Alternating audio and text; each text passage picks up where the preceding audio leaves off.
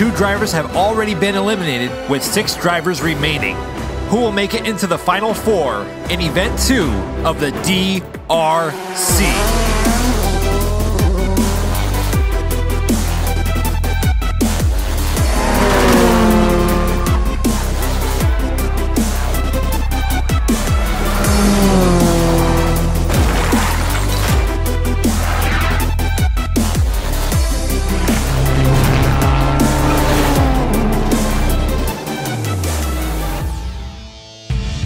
Welcome back to the 3D Botmaker Diecast Rally Championship. It's time for round 3 of Event 2 in the DRC. Joining me once again in the booth is none other than 2D. Hey, it's a great day for rally racing. I really want to see these guys put it all on the track today. No holding back, go big or go home. There's only 4 spots in the final round, so this is not the day to play it safe. Here's the current standings. Stephen King on top with 17 points. Kid Do Not in second place with 13. Paul R has 12, Hasminor and Justin Rules tied with 11 points, and on the bottom is Alan Willoughby. There's only 3 points separating last place from second, so I think the only one who might be safe here today is Stephen King. Up first we have Paul R in the Toyota Supra going up against Hasminor in the Subaru WRX. You know Hasminor's been having a lot of trouble navigating around that last corner. I hope he's been practicing during the week, otherwise he may be at risk of going home today. Only a 1-point gap between Paul R and Hasminor. Paul R has 12, Hasmin with 11. On a day like today, every point counts. 1 point could be the difference between the finals and going home. Paul R in the lead as he approaches the finish line, and Paul R will take the first win as Hasminor gets left behind. That reminds me of the last race between Hasminor and Alan Willoughby.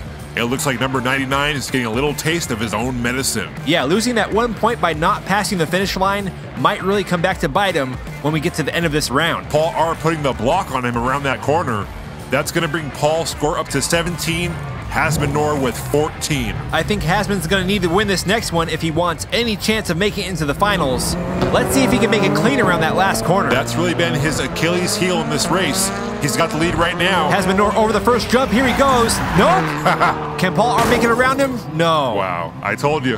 Hasminor once again ruining the race for everyone. You know, I'm starting to agree with you. Somebody get him off the track. Well, you know, he might end up getting himself off the track. He ends this round with 17 points. I don't know if that's going to be enough to carry him through to the finals. Well, we still have 4 drivers to go. We'll have to wait and see. A 6-point round isn't the worst. That's true. He could have did a Hungarian polar bear and rolled over. Yeah, that was a sad day for the Hungarians. I think you mean a sad day for polar bears. No, that's not what I meant. Well, it was. Up next, we have Kid Do Not in the number 5 Ford Escort Rally going up against Justin Rules 04 in the number 20 Audi Quattro. Kid Do Not's lack of experience was really on display in round 2 as he wrecked his car, but he still managed to end the round in second place. We'll see today if he's learned from his mistakes. It's one thing to have speed, and it's another thing to have that speed under control. Kid Do Not pulls ahead going into the first corner.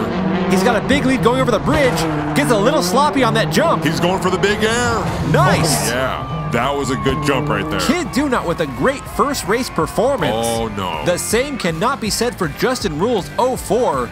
Somehow he flipped. Oh, wait a minute. That's not right. Another broken sign? Seriously, guys? I didn't even see how that happened. Hey, somebody get the track crew out there. You just hate to see that. No, forget the car. Get the sign. Let's see if it was Kid Do Not or Justin Rules. Nope, it was not the kid. We may not have video evidence, but we all know it was Justin Rules. Let's take another look at that big air. You know, we had a couple people not understand the rules of the big air or the max air bonus. Really? I thought it was pretty simple. It is. But just to be clear, what the judges are looking for is where your car is in relationship to the line when it touches the ground. Ah, okay. So the question they'll be asking is any part of the car past the line when the car first touches the ground? Makes sense to me. And at the end of the day, it's really up to the judge's discretion. Kid Do Not looks really good right here. He's going for it. Whoa! Oh, yeah! That right there looked like he got the max air bonus. The kid. We're going to have to go to the replay. That was really close. Oh man, that is what I live for. High-flying, big air action. When the world's problems get you down, Kid Do Not picks you up. Here's another look in slow-mo. Oh, man. So close. I don't know if that was it or not. That was super close. Let's go to the finish cam. I really hope he got it. Here he goes. Oh, I man. still can't tell. I don't know. Give it to him, judges. They're reviewing it one more time here. He gets amazing air. Look at that.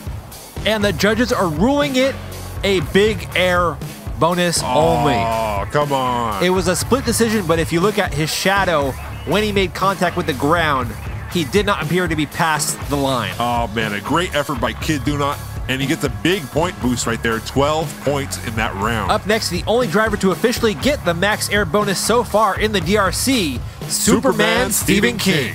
Here's a look at what the max air bonus really looks like. Yeah, he clearly got past the line on that jump. He'll be going up against Alan Willoughby in the #1 VW Polo WRC. Stephen King has 17 points, Alan Willoughby only with 10. Whoa! The King has fallen. Alan Willoughby navigates around the wreck, and he makes it past the finish line to take, I think, was probably his first win.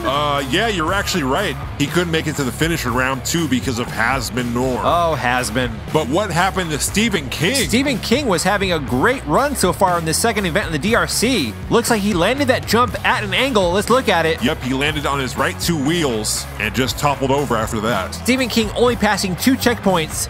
That might be the lucky break that Alan Willoughby needed. That win adds 5 points to his score, bringing him up to 15.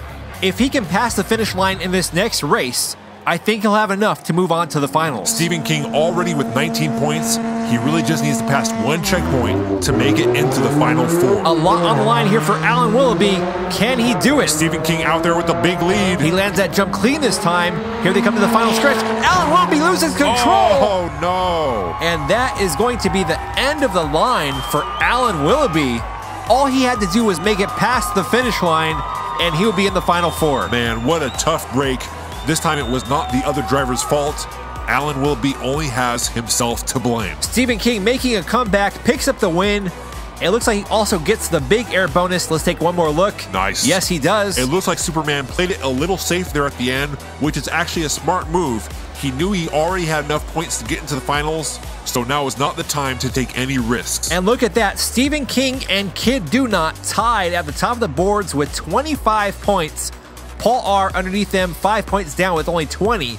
Justin Rules coming in 3rd place with 19 points. Wow, so both Matchbox actually made it into the finals. Yes, I did not expect to see that happen. I'm excited to see them race, but I think the big matchup is going to be between Kid Do Not and Superman Stephen King. Has Superman met his match? Is his kryptonite a gold Ford Escort? We'll find out next week in the final round of Event 2 here in the DRC.